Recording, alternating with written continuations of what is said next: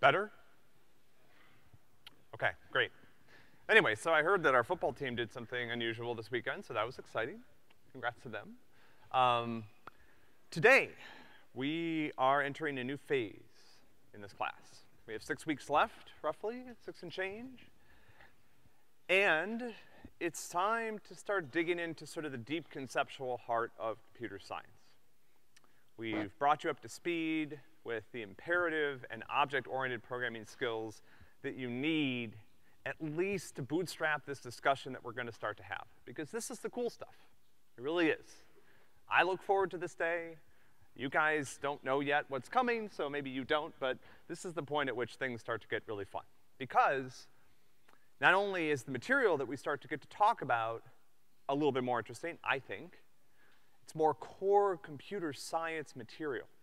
This is what differentiates between computer scientists and programmers. These are the deep conceptual concerns of the field, not just the tools and the skills, the deep questions, the interesting problems and interesting things to think about. But it also is a great way for us to get practice using those imperative programming skills and those object-oriented programming skills that you guys have been developing for the past 8 weeks. So, today, the third part of this class, we are gonna talk about algorithms and data structures. So that's essentially gonna take us from now until the end of the semester. You have one last quiz this week on interfaces in the CBTF that starts today. And then next week, you will have a midterm exam on object-oriented programming that'll cover everything from the second sort of unit of the class. And then after that point, we'll start with some work on algorithms and data structures.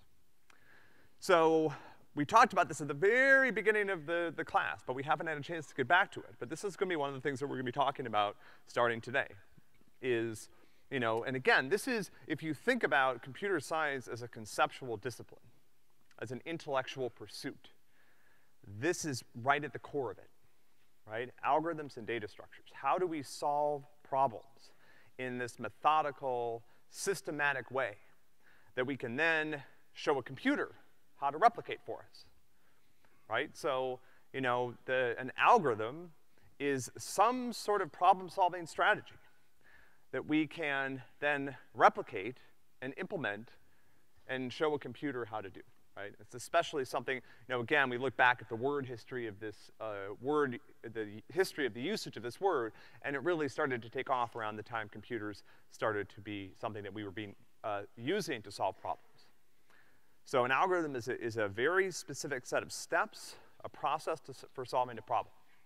Now, one of the things, you know, and this is a hard distinction to draw right now, because you guys have only seen Java, and that's the only programming language that we're gonna use throughout the rest of the semester. I promise that I won't drop some Python in or some Rust in or Go in just for fun. But there is a difference between the algorithm and its implementation, okay? We are going to implement a bunch of, you know, interesting data structures and algorithms using Java. But the Java implementation is not the algorithm. The algorithm lives outside of your code. Your code is a reflection of the steps that the algorithm prescribes. Your code is the translation of that algorithm into Java. And you could also write it in Python, or in C++, or in D, or whatever. I mean, you can take an algorithm, and actually you can find websites that do this where, you know, they have a classic algorithm, and then they have implementations of that algorithm in, like, every programming language known to man. And so, again, the algorithm is the set of problem-solving steps. And when we talk about algorithms, you know, we'll be looking at Java code, but I want you guys to try to remember that what we're really doing is talking about a series of steps that we take to solve a problem. We happen to implement those in this class in Java, but that's just a result of the fact that that's the language you guys know a little bit at this point. Okay, so now again, what we do as computer scientists frequently is we implement algorithms. That's what we're gonna start doing now. That's what you guys are gonna do in 225. That's what you guys are gonna do downstream in some of your other courses. We're gonna learn about an algorithm and its properties in the abstract, because we can talk about an algorithm outside of the implementation. And then we're gonna implement that algorithm using the imperative and object-oriented programming skills that you guys know how to do. So we know how to make simple calculations. These are sort of the building blocks that we have when we talk about algorithms. We can do simple math. We can store results. We can make simple decisions using our conditional statements, right? This is the imperative programming part of the class.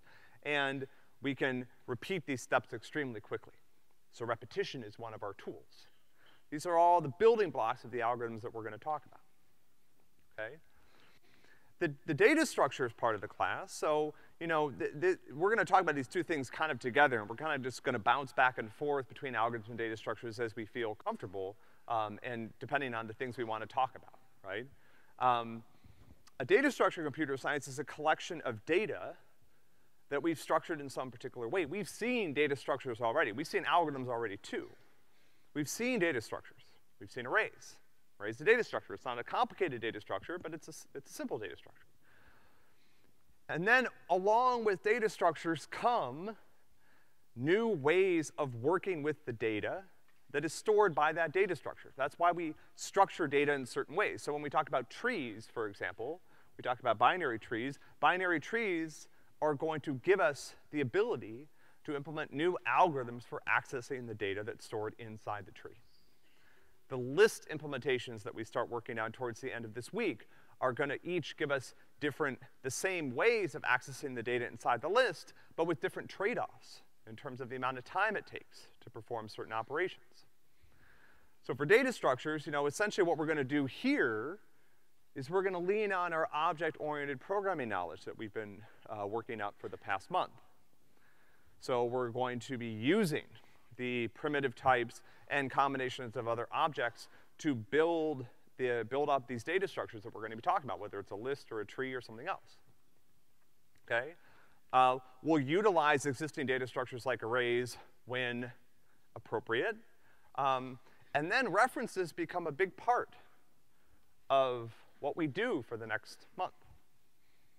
Okay, that's one of the reasons that we talked about references, we talked about objects. You know, in particular, unfortunately, a lot of the object-oriented content in the class, and maybe we could structure it differently, maybe we could structure it better, but a lot of it may seem like a lot of machinery that you weren't sure what to do with. Well, now we're getting to the point of the class where we're gonna talk about what to do with that machine. So these two topics are really, you know, I see them as highly complementary. You know, I don't think you should be able to teach a data structures course, because the course on data structures is never just on data structures. It's always on algorithms and data structures. You shouldn't be able to teach a course that's just on algorithms, because the course on algorithms is never really just about algorithms. It's about algorithms and data structures, okay? We implement algorithms that utilize specific features of data structures in order to work. So when we implement search on top of a binary tree, we're exploiting the structure of the tree in order to make the search more efficient. Same thing with data structures.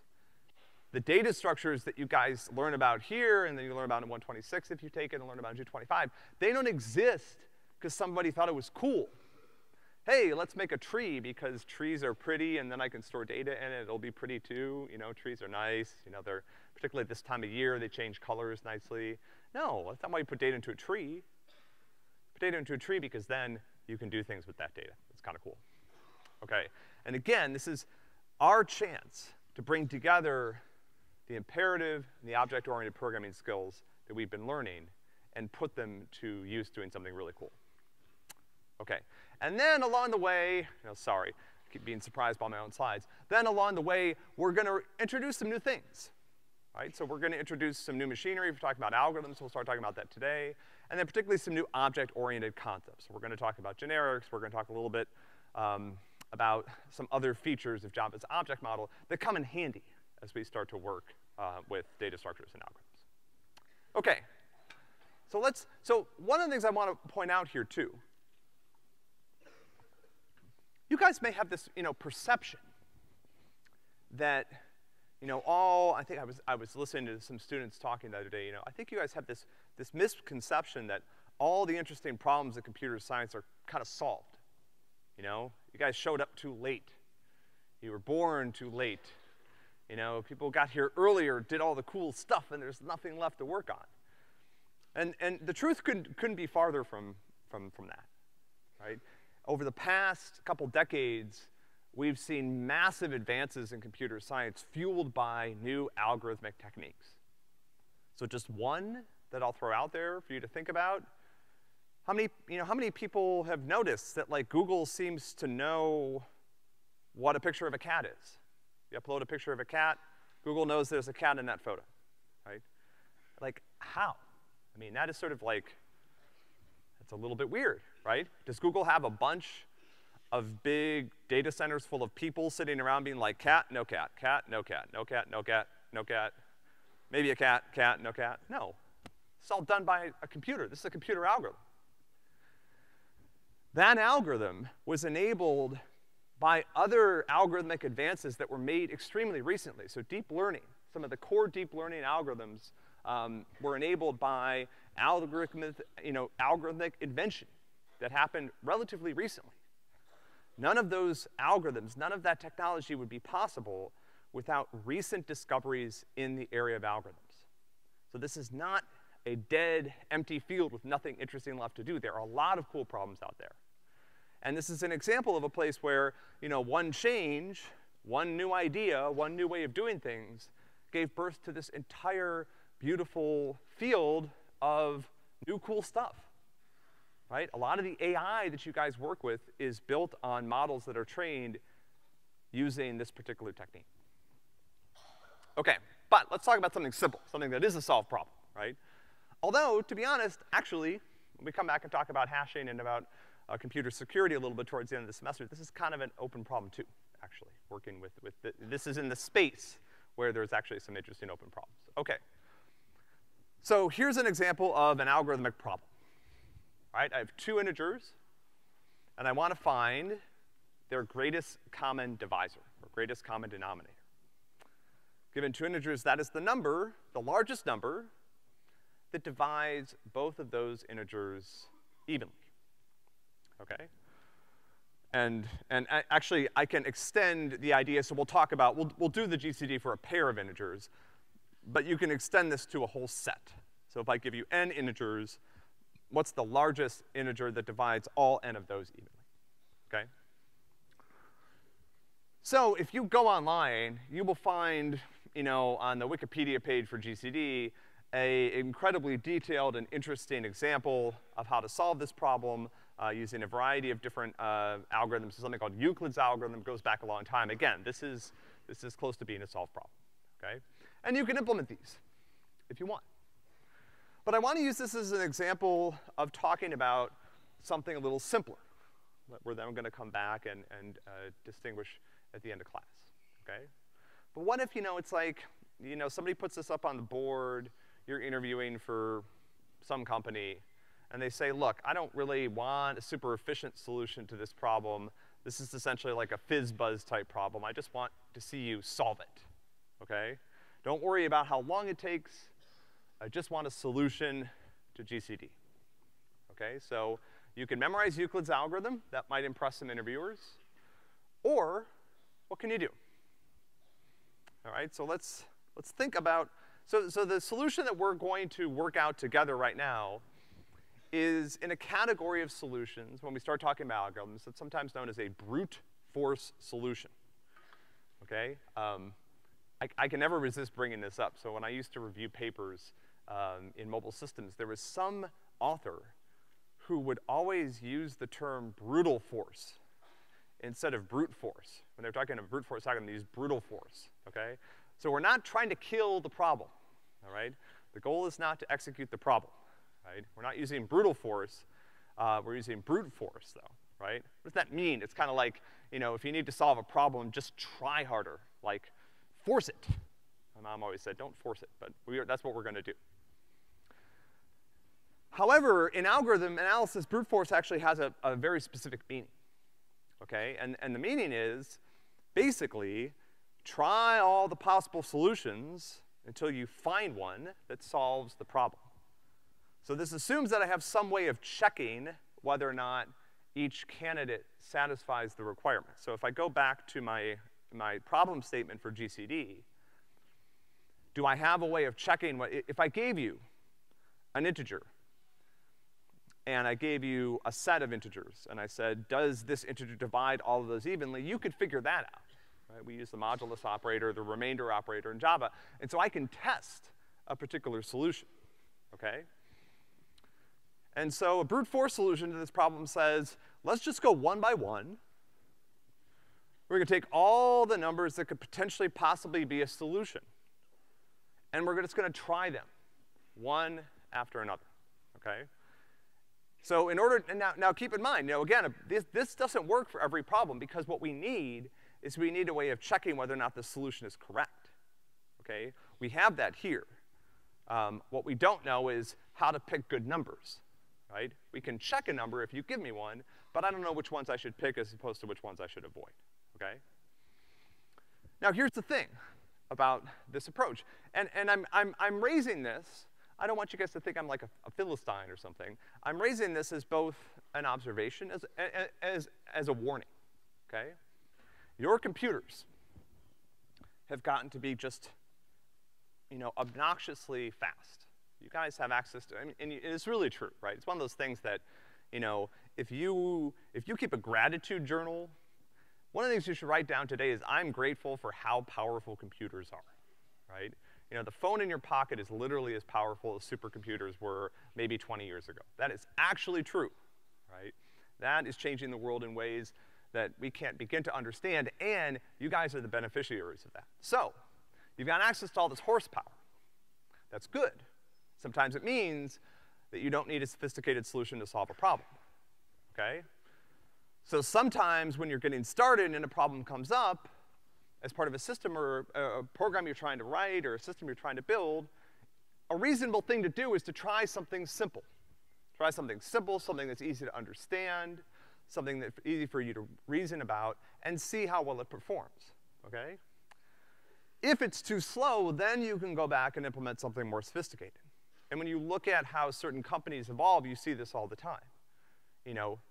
Twitter started off doing some dumb things, and as they got big and popular, they fixed those things with more sophisticated alternatives that allowed their site to work better, okay? All right, so let's do this example together, okay? So I've got my simple math class. This is to avoid colliding with the math class that's already existing. Let's declare a method called public static int GCD. This is gonna take 2 integers. For now, let's just return 0. I think check style is gonna make, oh yeah, okay, fine. Fine, check style, you're gonna win. Been defeated by my own creations here, okay. All right, so I've got my little method skeleton here. All right, so let me do the first, let's actually do this. So let's say public static, let's make a helper function here. Let's say private Boolean check int first, int second, int divisor. I call this n. All right? So I want my check function here to return true if n divides both of them, and return false if it doesn't. I don't know if n is the greatest divisor at this point, but I just want to figure out, is it a divisor or not? Maybe what I should do is call this is divisor. All right, how do I implement this helper function? Got 2 integers. Don't worry about error checking for now. We can do that in the main function. Yeah? Yeah, Java's remainder operator. Be careful what you call it, because it's not actually a modulus. So I know, you guys, and this is sort of review now, right? Let's just do this for now. Let's do, let's have this return 0, but let's just remind ourselves about how this operator works. First, remainder, second, and it's angry about this. All right. So the modulus operator in Java, what does it do? It returns the remainder when I take one number and divide it by another number. So the first divided by the second. So if I look here, the first thing that's printed is, let's put this, right? 10 and 8 is 2, because if I divide 10 by 8, I have 2 left over, okay? Okay, so how do I use the remainder operator to determine that a number divides another number evenly? What value will that return? So 8 does not divide 10 evenly. What value will the modulus return, or the remainder operator return, when one number divides another number evenly? Yeah, 0, bingo. Okay, so let's return first modulo n is equal to 0, and second, I'm sorry I keep saying modulo, remainder. And I'll put some nice parentheses in here just to make this pretty. Okay, so there's my check function. Like I said, in order to apply a brute force solution, I need the ability to actually check things efficiently. This isn't just one line of code, it's also fast. So this is, you know, this is something that is not gonna slow me down very much, so I can check things quickly, okay? All right, so now I've got a starting point here, but I'm not done, obviously. So now, what do? So now I have my way of checking. How do I apply my brute force solution to this problem? Someone give me just a English language description of what I'm gonna do. I have a way of checking a value. I have the two values that I want to find the greatest common denominator for. Maybe a good way to start is, what's the smallest number that can be the greatest common denominator? 1. And 1 sometimes is the greatest common denominator if I have two numbers that are what's called relatively prime. So if they don't share any factors, then 1's the greatest common denominator. What's the largest number that can be the greatest common denominator of two numbers? The smallest of the two, right? Because if I get bigger than that, I'm not gonna divide the small one evenly, okay? So let's do this. Let's say int smallest is equal to first, and then we'll say if second is less than first, smallest is equal to second, okay? So here's a little snippet of code where I'm declaring a local variable called smallest, and I'm setting it to be the smaller of first and second. So now I'm applying this brute force search technique. And actually I need to go equal to smallest. So let's go back to my definition of brute force. I'm gonna systematically enumerate all possible candidates. That's my loop. All possible candidates is numbers that are greater than 1, greater than or equal to 1, and less than or equal to the smaller of the two numbers that I want to compute the GCD for. So the GCD has to be in here somewhere, okay? And then what I'm gonna do is I'm gonna check. I'm gonna say if is divisor first, second, n, return n. Okay? Let's try this. I've got some concerns about this. Oh, I need to make this static. That's correct. Okay. Uh-oh. This doesn't look right. What's my problem here? Yeah.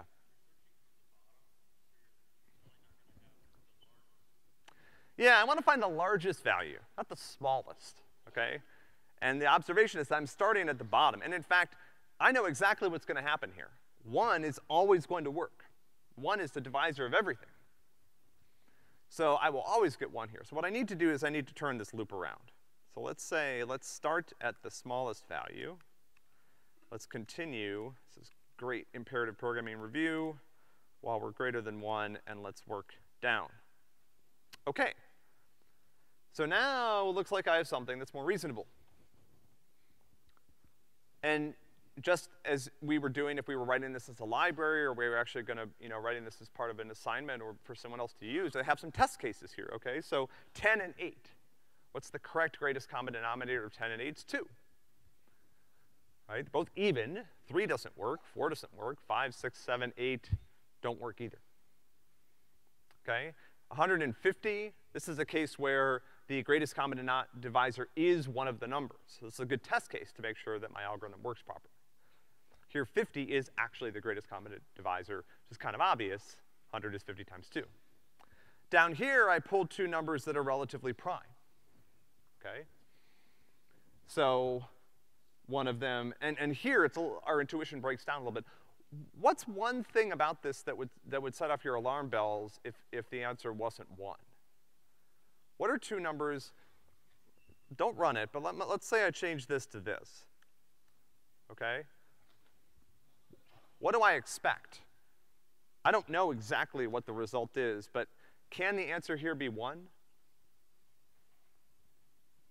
Is it possible for the answer here to be 1? So I'm gonna make an argument for or against. Yeah. Yeah, they're both even, right? One ends at 8, the other ends in 0. Good old, elementary school math. They're even numbers. Therefore, the answer can't be something smaller than 2. It could be bigger if it turns out they have another common factor. Okay, good. So here's my obligatory sort of, Hulk slide. This is what this is. This is a brute force algorithm. So again, let's identify the different parts of it based on our definition. I'm gonna systematically enumerate all possible candidates. That's this chunk right here. All right? I'm gonna check whether or not each candidate satisfies the problem statement. I've actually written this so that my check is isolated as a separate function. So again, if you go and you look up Euclid's algorithm, it's much smarter than this. And this is not what you should do, all right? But, particularly for small cases, and if you were just, if this was just a small part of your program and it wasn't that important, this might be okay, right? All right, so, and again, this is a good thing, but this is a double-edged sword. Partly because your computer is really fast, and so it's gonna make, again, let's go back and let's look at this, right? Is there any sense in which you would describe this as being slow? I mean, it's not slow, right? And so you can get, sometimes that means you're okay. Sometimes it means you fooled yourself into thinking that this is a solution to a problem that is gonna really come up and bite you in the future, all right? And so what we're gonna do throughout the rest of the class is we're gonna talk about some of the ways this can go sideways. And we're gonna start learning about how to categorize problems into different complexity classes based on how they behave as the problem gets harder and harder.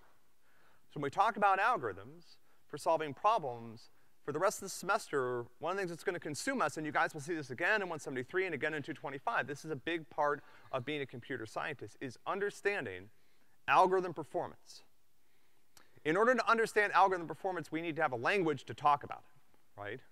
But why does it eventually matter? Why does speed eventually matter? So one of the reasons is the problem starts to get bigger. So you wrote a function to search for a record among, let's say you have a list and you were looking for an item in the list. And it worked great. Your test cases passed really fast as long as the list only had 50 items.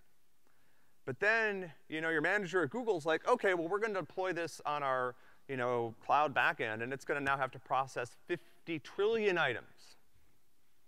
It's a much bigger problem. Sometimes an algorithm that seems fast on a small problem gets extremely slow on a big problem.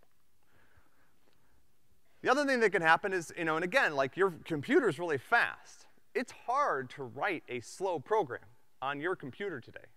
If you've done that, then you have sort of accomplished something in the sense that like you are wasting a lot of compute, right? And that you may not like that. At some point when your startup takes off, you're gonna actually have to pay for computing power. I was actually reading something interesting the other day. Amazon's #1 revenue source Anyone know what it is? Amazon Web Services. It's not all the crap you guys buy online. It's selling computation to other companies. Amazon has data centers all over the world with machines, and you can go online right now. Don't do this because you guys need to pay attention, but you can go online right now, and for free, you guys can fire up a machine in the cloud somewhere, and you can start using it for stuff. And when you start your little startup, you may start with 10 machines in the cloud run by Amazon. But here's the thing. You're gonna pay them a bill every month. That bill is gonna be determined on how many operations your computer's performed. If they're doing things in dumb ways, that bill is gonna be bigger. Your profits are gonna be lower. Your company may go out of business. If they start doing things in smarter ways, this may be better. You may have customers that complain about performance, or you're in a job interview. There you go. Bringing it home to something that's really important when you need to impress somebody with your knowledge of algorithms. But this is actually a real thing, right? As a computer scientist, people are gonna expect you to know what the limits are for how we solve problems, how different algorithms perform, and what some of the core challenges are in this space, right? So if you go into an interview and you're like, I can sort a list of integers in ON, they're gonna be like, next candidate. You know, you gotta know that that's not possible. Okay. So how long is this algorithm going to take? All right, so let's think about this. Let's say we're computing the GCD of 4 and 6. And in fact, it's for fun, because this is fun. Let's go back here. And I'm gonna keep track. How am I gonna do this? Let's see, public static int steps is equal to 0. I'm gonna say steps is equal, you know what? This is bad. This is bad. No, this is fine. This is gonna work. All right, so when I start my algorithm, I'm gonna reset my step count. Every time I call my isDivisor function, I'm gonna record that it got called. So this is on some level a measure of how many steps it's taking to run this algorithm. And now after I run it, I'll print the step count. All right, and let's print this in a nice way.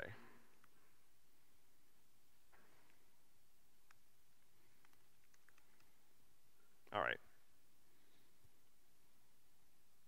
There we go. All right, so, and then we'll do this, and then we'll do this. Okay.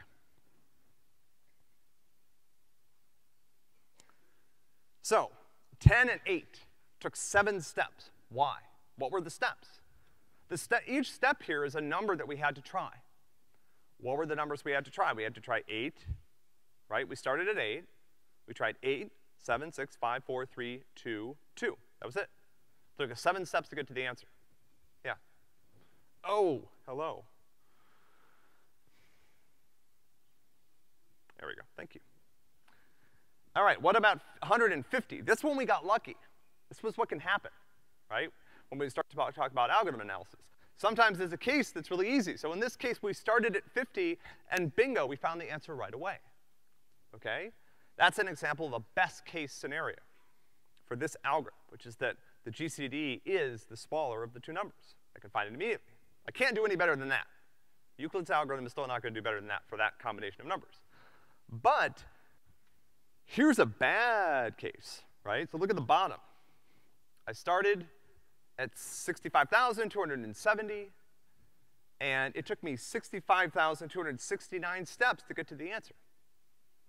And the reason was, well, let me make this 7 again, and then it'll take one more step. Yeah, the answer's 1.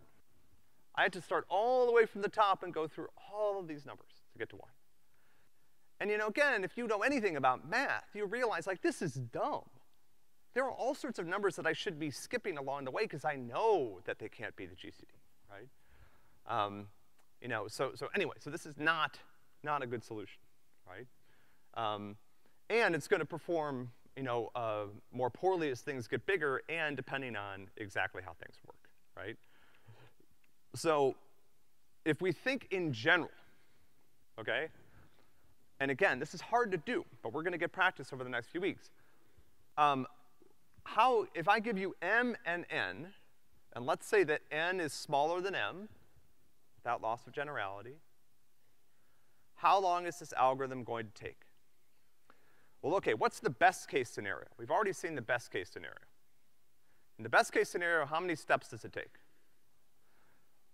What's true in that case? M is a multiple of n. So if m is equal to like some constant times n, then I'm done, because my first number I try, n, finished. What's the worst case scenario? N. I start at n, I have to go all the way to 1. So it's gonna take n steps, okay? Average case here is hard, and we're not gonna get into that. It really depends on the distribution of how the numbers work. But worst case scenario, it can take n steps. And here's the thing. When n gets really, really big, this algorithm slows down a lot. So much so that this is not exactly quite it, but it's close to being the basis for modern computer security.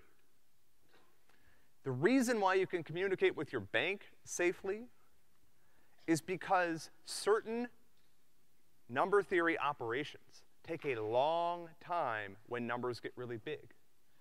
And so when you start, this is actually true, when you start like if you went to your bank website right now, as long as you have a bank that's like not terrible, okay? You and your bank are gonna negotiate a set of really big numbers that you're gonna use to secure the transaction. And the reason why nobody can detect, no one can figure out what you're communicating with each other, which could be incredibly sensitive information, is because it takes too long to solve certain problems when you're given really, really big integers. Okay, so this stuff matters. Okay, so I have 10 minutes left. Let's fly through the complexity classes, which we will then come back to on Wednesday. Okay, so here's one of the things that we're gonna come back and do frequently from now until the end of the semester, is that we're gonna analyze our algorithms. So what does this mean? Essentially what we're trying to do is a general version of what we just did for GCD. We wanna figure out how long the algorithm is going to take. And frequently we're gonna use this to put an algorithm into a category, okay? I'll show you the categories in a minute. Not always, we don't necessarily always wanna count every tiny little thing the algorithm does. We just wanna have a sense of what's its behavior like. Now, a lot of times when we do this, we don't care about specific inputs. I don't care about how the GCD performs with a specific set of numbers. I wanna be able to make a more general statement about how it performs on any set of inputs. That's a lot harder to do. If you give me 2 inputs, I can tell you exactly how long it's gonna take. But if you give me 2 general inputs, I need to think harder about how long it's gonna take. But that's what we're going to do, okay? So here are some of the questions we're gonna ask ourselves. Are there particular inputs that are hard for a particular algorithm? Our GCD algorithm that we just wrote, if you give it 2 numbers that are relatively prime, they share no common factors, that's the worst possible case, because it has to start at the smaller of the 2 and walk all the way to 1, okay? So best, worst, and average case running time. So best case, we just looked at. One of the numbers is the GCD. Worst case, they don't share any factors and I have to walk to 1. Average case gets trickier, right? It requires averaging over a population of inputs that we may not fully understand, okay? But overall, one of the core factors here is how is the algorithm's performance related to its inputs? If I give it a simple problem, it's gonna take so long, but then if I make that problem 10 times harder, or 100 times harder, or 1,000 times harder, or 1,000,000,000 times harder, how long is it going to take, okay? All right, and that's where we get to this, right? So, wait, sorry. So a lot of times, too, what we'll do is we'll actually talk about what happens at the limit. So as m and n go to infinity, how does the performance of the algorithm behave? And there's reason for this. First of all, it's really actually very useful to understand how the algorithm performs, how an algorithm performs when the problem gets really hard. The second reason is, at that point, all these other little details, they kind of fall away. Okay, so let me give you an example of this. Again, I'm sorry, I'm gonna race back here to my algorithm. So if we look at the GCD algorithm that we wrote, there's this little chunk of code right here from lines 9 to 12 that's basically just figuring out what the smallest value is. That takes the same amount of time regardless of what the two values are, okay? This stuff down here, this loop, is what's gonna dominate performance once the numbers get bigger. So if I try a small number, it's possible that half of the runtime of my algorithm is consumed doing this stupid little calculation. It's not stupid, it's important, but if I give you really big numbers, right, then my algorithm spends a lot of time racing around in this loop down here, okay? And so that's why we think frequently about algorithm performance at the limit, right, at the point where my inputs get extremely big. Okay, so let's meet our complexity classes. When we talk about algorithm complexity, a lot of times what we're gonna be trying to figure out is what category. There's two things we need to figure out. First of all, what is N? What's the feature of the inputs that drives performance? We'll talk more about that next time. The second thing is, what category does the algorithm go into? Okay, is it an you guys are gonna start to say things like, is this an ON algorithm versus a ON squared? Okay? Here's why this matters. And again, I want to point out something to you. So this is the performance, and this is just, you know, operations, whatever. You can think of this as runtime, okay? This is the size of the input. Over here on the graph is labeled what are called the complexity classes. And what you can see is that how long they take varies very differently, right? So let's start in the middle here. Actually, let's start right here. So this is what's called ON. ON means that the algorithm, the performance of the algorithm varies as a linear function of the input. So if you make the problem twice as hard, the algorithm takes twice as long. So you can see that, it's a line, all right? That's not too bad. Particularly when you compare it with something like this guy, okay? This is ON squared. So now how long the algorithm takes varies with the size of the problem or the difficulty of the problem squared. So if I make the problem 10 times harder, the algorithm takes 100 times longer, right? We even have some worst cases here. So this is, way down here, we're not actually gonna talk about, actually, you know what? I lied. There is an ON factorial algorithm we'll talk about. It's a fun one, okay? ON factorial, look at this. This is like a rocket ship taking off in a bad way, okay? Like, imagine that you wrote that and deployed it as part of a product or a service, okay? You will be looking for a new job, right? As soon as any type of load starts to hit your system. But here's the thing, okay? This is the cautionary tale about this graph. Look down here, okay? Right at the origin. They all look the same. It's not until the problem gets a little bit bigger. I mean, by the time you get to like 4 or 5, like ON factorial's off the graph. It's like, peace out, I'm out of here. I'm going to the moon. But if you just run simple test cases and you don't understand how your algorithms actually perform, you might actually come up with an ON factorial algorithm and think it's good. You might think, oh, this is great. I'll just, you know, push this out today. You know, my test cases all pass, no problem. I'm good, right? It's very easy to get fooled because of how powerful your computers are when you use small inputs, that down here, everything is kind of cool. Nothing's very slow. But, you know, you get out here, and now you're seeing these big differences between even, you know, ON squared, which is gone, right, and algorithms that are faster, okay? So I'm gonna skip this. We'll come back and do this next time. But I do wanna do, where'd it go? Right, okay. So let me close with this, right? Where'd my graph go? Okay, here's my graphic. So again, I just wanna impart the importance of this topic and the sophistication that you can gain as a computer scientist by understanding this, all right?